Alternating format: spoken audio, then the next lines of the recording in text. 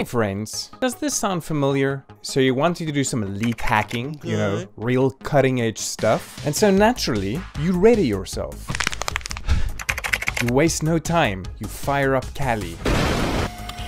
You generate one mean EXE payload using MSF Venom. Hell, you even name it something clever, like resume.exe, flexing your elite muscles extra hard as you go. And so you spin up your Windows VM, you know, the poor hapless victim. You transfer the payload over, you get your handler ready, and then of course, the only thing left to do is run that sweet old payload. I mean, that's what you do, right? Right? Ah, no, of course. I left out one tiny little but important detail. I said, hold up, wait a minute. You know what I'm talking about. Prerequisites. Right before running the actual payload, you also make sure to switch off real-time protection. Naughty, naughty. Because of course, as we all know, sneaking an off-the-shelf stock MSF Venom payload past Defender is kinda like... You shall not pass! So here's the thing, friends.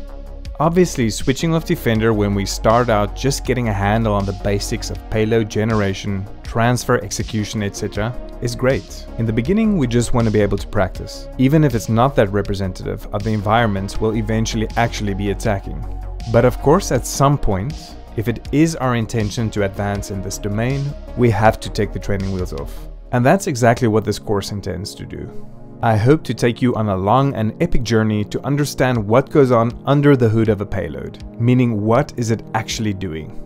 We'll peek inside the proverbial black box so that once you understand the essential components of payloads, you are then also able to go ahead and either create your own or customize existing ones in order to serve your specific goals.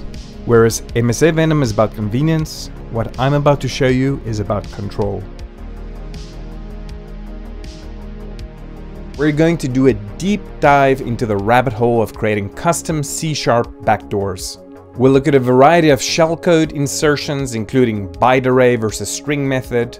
We're going to look at payloads that are hard-coded versus remotely hosted versus encrypted and provided as command line arguments. We're going to explore a whole variety of obfuscation techniques using different encoding and encryption mechanics. We'll look at crafting custom stagers, as well as comparing reverse TCP and reverse HTTPS callbacks. We're going to look at payloads that leverage different living off the land techniques. We're going to learn how to leverage the .NET framework to essentially use PowerShell without actually running PowerShell.exe. We're going to look at different DLL injections. We're going to look at hiding payloads in image files. We're going to look at parent process spoofing. And we're going to look at a whole variety of different things, including extension methods, packing, intermediate language, just-in-time compilation, archiving, polymorphisms, and much, much more.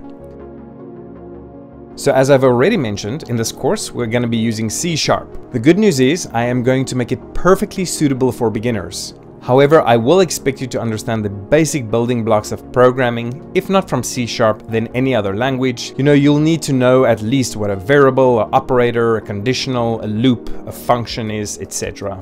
You should also have some idea of what object-oriented programming is and how this paradigm functions on the whole. Now, if you have no understanding of the basic concepts of programming nor object-oriented programming, I do encourage you to take a moment, visit Free Code Academy on YouTube, and watch a short introductory video on C# and object-oriented programming. Now, for convenience sake, I'll link a course on just these two subjects right at the top of the description. And for any more quote-unquote intermediate C# programming concepts, I will actually be dedicating specific videos to breaking them down so that during the journey of this course, we'll not only be learning cybersecurity, but we'll also be improving our C# skills. And for those of you that didn't know, at least in 2024 and probably for the next few years, if you are attacking Windows systems, then C# is really where it's at right now.